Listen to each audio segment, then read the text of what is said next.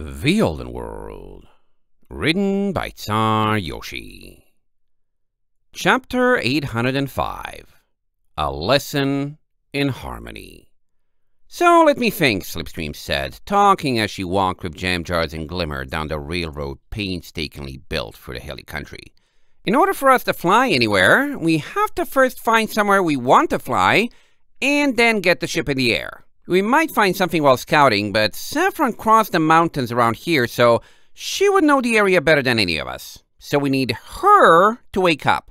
Then we also need to fix the ship, which means Shinespark wakes up and either fixes her horn or teaches Granada to do it for her. The ship isn't broken, Glimmer replied. We put it for a lot of stress, but Shinespark and Airbite did good work. The problem is, it's out of power. Slipstream scratched her head with a feather.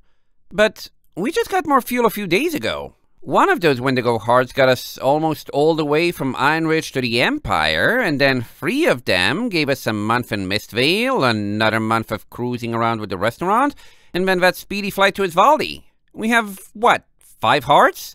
And pushing the ship to the max for a day only takes 1. Most of the power was used by Aegis, not the ship. Glimmer shook her head. Lasers that big don't come cheap, and she had to fire twice. Jam Jars was too busy playing balance beam with the rails to pay full attention. Someday, I'm going to learn to shoot lasers with my horn, she declared. Slipstream was curious, though. How does that work? Aegis? Glimmer's ears swiveled, the even spacing of the rail slash letting her walk confidently even while blind. Slipstream nodded, grinning. Try me. See how well I can understand. Well, Glimmer took a breath. How much do you know about how brain worked? Slipstream bit her lip. I've picked up a little. It was a suit of armor that Shinespark somehow remote controlled, and if you put in Moonglass with a cutie mark, it could act as a body, like for Nyala. I meant from a power standpoint, but okay.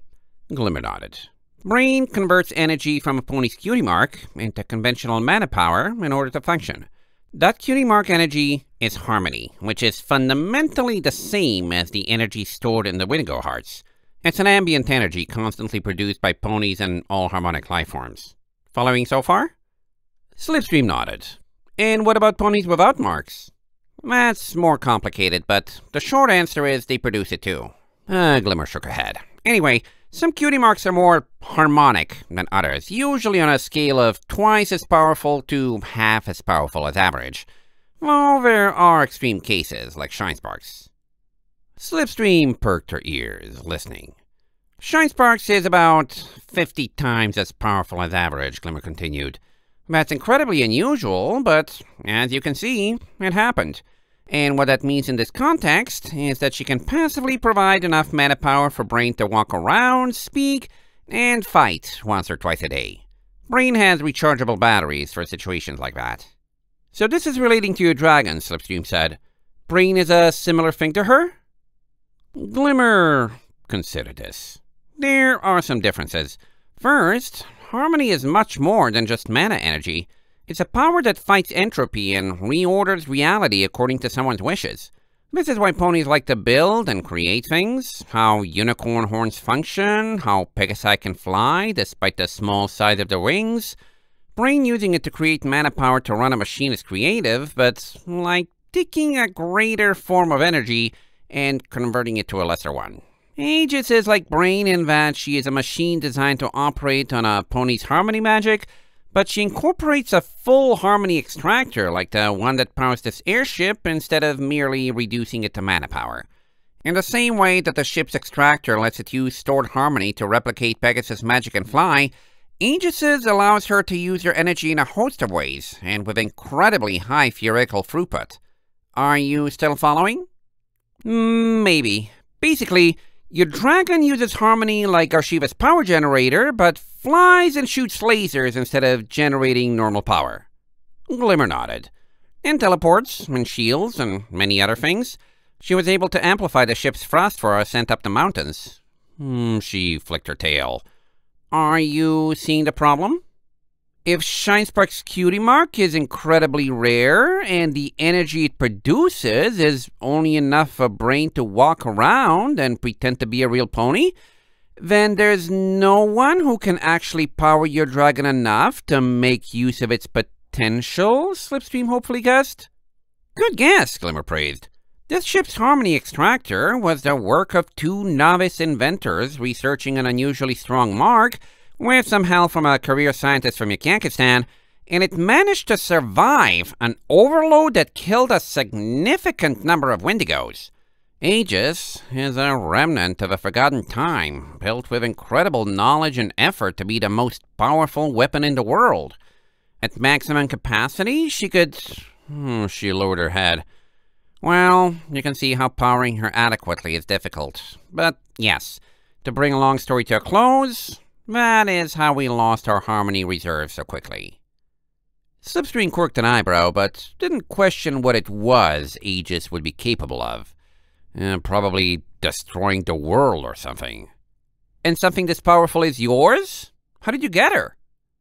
I don't like talking about it, Glimmer apologized, and left it at that. Slipstream hummed, fishing for a good way to change the subject without being awkward.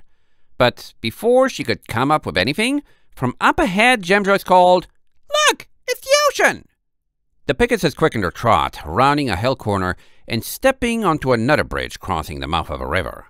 Gemjoyce was standing at the edge, mane blowing, staring into the horizon. "Wow," Slipstream whispered, her own mane starting to blow now that she was exposed to the ocean wind as well.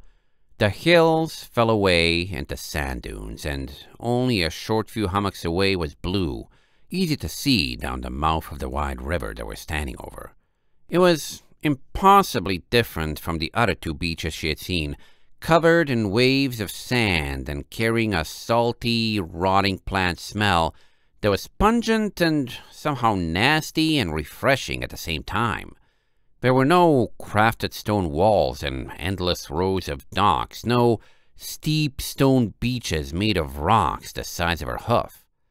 And strangest of all, an incessant cawing filled her ears, hundreds of gulls wheeling or strutting on the sand, all looking beadily at the free ponies. "What's with all the birds?" Gemjoyce asked, tilting her head.